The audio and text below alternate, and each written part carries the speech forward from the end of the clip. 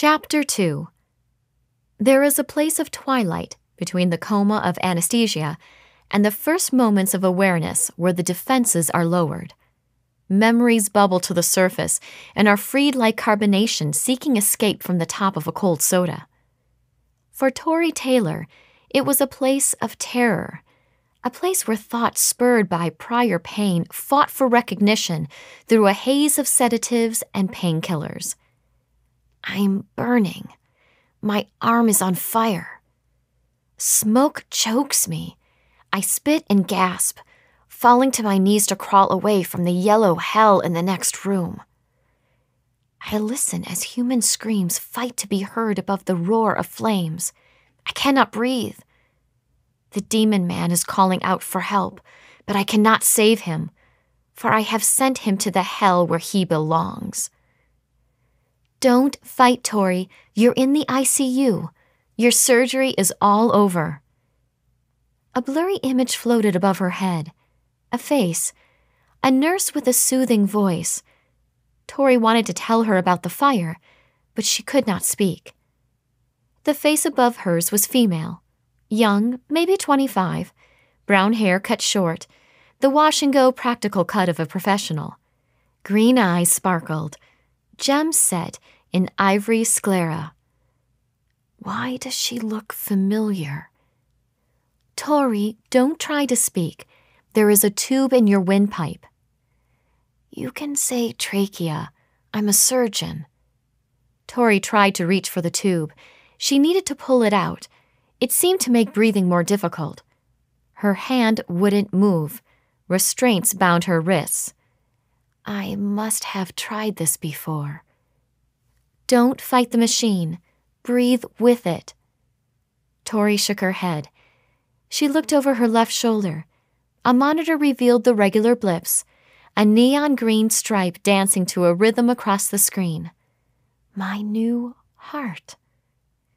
I'm giving you something to ease your mind, to help you breathe with the ventilator. No, I don't want to dream.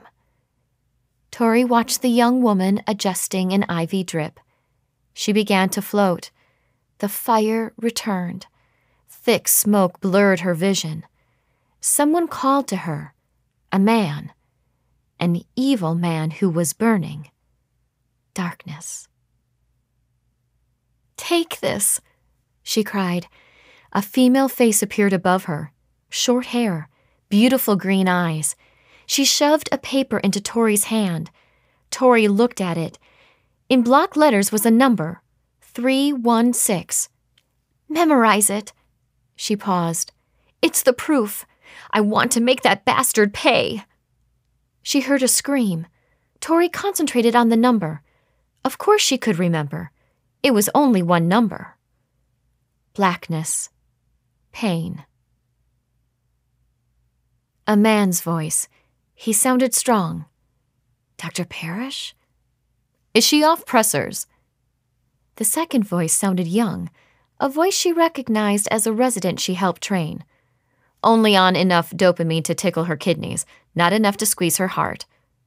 Tori watched as the young man pointed toward a pressure readout. 126/80. She's doing that on her own. Excellent. A pause. Can we get her off this ventilator? The resident surgeon, Dr. Joel Thomas, leaned over Tori's face. Dr. Taylor, can you lift your head for me? Tori lifted her head from the pillow, but not before she felt a stinging sensation spreading across her chest. Good, good. Call respiratory. Let's set up an oxygen mask. A few minutes later, the resident physician removed the tape securing Tori's endotracheal tube to her cheeks. Cough, he said. When she obeyed, he pulled out the tube with one swift motion. As they positioned an oxygen mask over her face, the memory of the horrible dream lingered. Was it only a nightmare? Dr. Parrish smiled at Tori. Victoria, you really gave us a scare. It looks like you got a new heart just as your old one gave out. He shook his head. Timing is everything. She nodded without speaking. Someone had died, so she could live. A few moments later, she managed a whisper. "What day is this?" "Monday." "No." She closed her eyes in disbelief. She'd lost 3 days. She took inventory. In spite of having a new pump, minor things like shifting around on her hospital bed or lifting her head seemed to exhaust her. The past few months had wreaked havoc on her muscle tone and endurance. 6 months ago, she would have enjoyed a 6-mile run through the Richmond suburbs. Now, she found herself winded at the thought of taking one step. With her restraints off, she started her own assessment. She lifted her left arm to see an arterial line exiting her wrist. She felt her upper chest. There she found another IV, something she'd placed many times herself, a central line that led directly into the large vein above her new heart. She remembered the message and the paper that had been shoved into her hand. She lifted it. The paper was gone. Over the next few hours, she drifted in and out of sleep, each time returning to the same horrible dream of fire and pain. When she awoke again, a nurse was standing at the bedside recording something on a keyboard. She recognized the face, but didn't know her name. "Well, Dr. Taylor," the young nurse said, "it's nice to see you awake." "Something burned my arm. Fire." The nurse leaned forward, frowning. She quickly looked over Tori's wrist, lifting it from the bed. "Your arm looks fine to me." She ran her fingers over Tori's upper arm. "What's this? A skin graft?" Tori nodded. "I burned myself on the muffler of a dirt bike when I was very young." She paused, thinking. "I don't even remember it." The nurse nodded. "Well, you're not burning now." "I remember a fire. My arm was burning." The nurse's eyes widened. "Oh, you were on propofol for sedation. Many patients say it burns when it goes in. I'm sure that's all it was." Tori shook her head but wasn't ready to argue with the nurse. The experience, be it a dream or a memory, or simply a distorted hallucination from all the drugs, seemed real. Someone had died in a fire. Someone who meant to do Tori harm. Whose heart do I have? The nurse, a 20-something with short hair and green eyes, smiled. "I have no idea. That information is strictly confidential." "Certainly you heard something." Tori paused. "News of an auto accident, perhaps?" The nurse shook her head. Tori squinted at the nurse. "You look familiar." "I've seen you in the ICU." "You have a tattoo on the back of your left shoulder." The nurse smiled. "Nope, not me." "I seem to remember you having a tattoo. 2 little hearts." "Sorry, not me." "You gave me a number. Told me to remember. 316.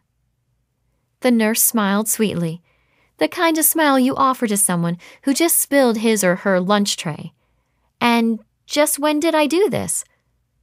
"You don't remember?" "No." Tori took a deep breath. The memory was still fresh. "What's your name?" "Dr. Taylor, you've talked with me hundreds of times. Are you feeling okay?" Tori sighed.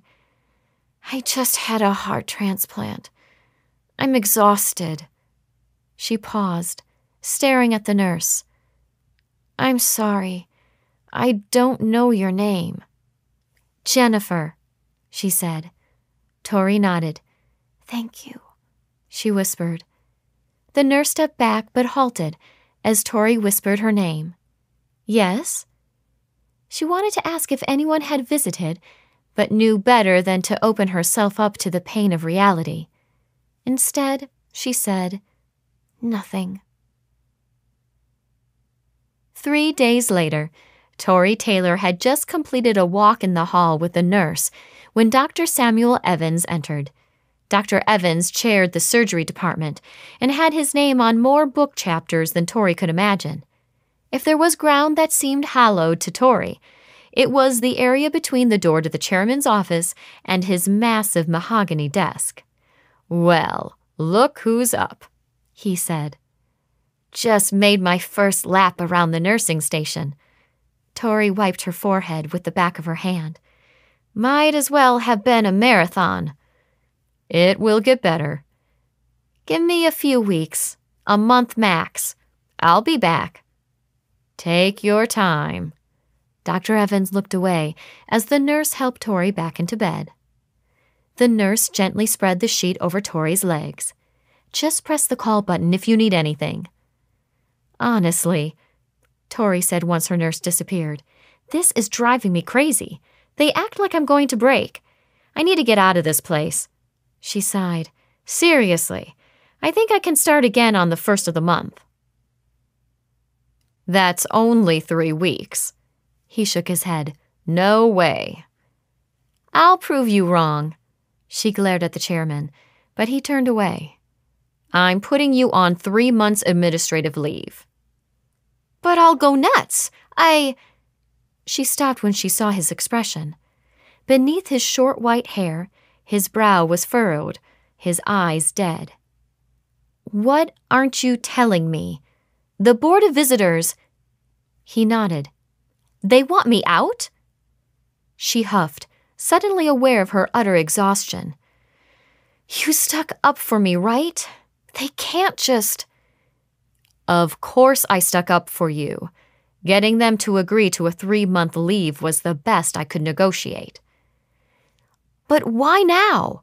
I'm disabled. This has got to be illegal." "It's not illegal. They made their decision a few weeks ago. They didn't even know you were sick." "So you knew and didn't tell me?" He nodded soberly. "I thought you were going to die, so telling you the board's decision was needless." She took a deep breath. This was so unfair. She was the best surgeon in the department.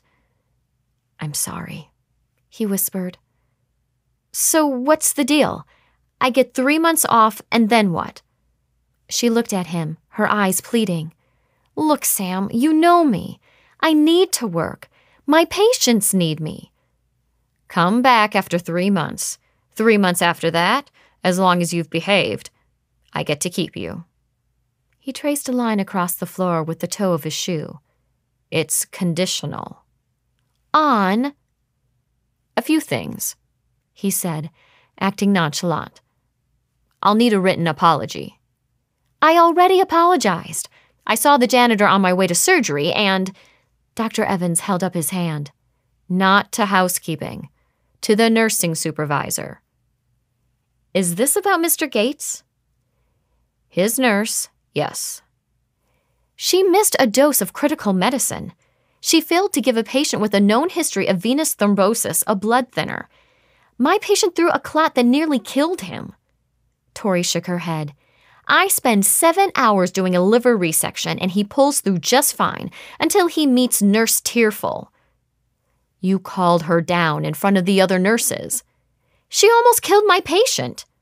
"Tori, the nurse's father is on the Board of Visitors. That's the reason for the review. As it turns out, Nurse Stanfield isn't alone in her sentiment. Your file has 6 other letters of complaints from the nursing staff. Half of them were from my resident days. I've mellowed." He lifted his eyebrows. "Really?" "I'm harder on myself than I am on the nurses. I demand and give perfection." "You're too young to be a prima donna. Just write a nice letter. Promise to do better." "I don't do touchy-feely. The incompetent nurses get their feelings hurt, and I'm to blame." "You can't come back to work unless you agree to write a letter." She folded her arms across her chest. Dr. Evans walked to the door. "I'm sorry, Tori. That's the way it is." He paused before adding, "There is one more requirement." She looked at him without speaking. You have to agree to counseling. Learn to express your emotions in a positive way. I never once raised my voice to those nurses. My emotions weren't out of control. It's not a matter of control. You called them idiots. He shook his head. One of the nurses claimed you said he had a stupidity virus. Because he acted stupidly. He clamped off a chest tube to stop the bubbling. When we discovered it on rounds, my patient was in distress from a tension pneumothorax. He'd have died in another 10 minutes. Tori watched as a smile fought with the edge of the chairman's lips. He cleared his throat, and the smile disappeared. You've got some time to think about it. With that, he turned and left, before she could fire back 20 excuses. He closed the door behind him, leaving Tori alone. Then, for the first time since she was a little girl, Tori began to cry.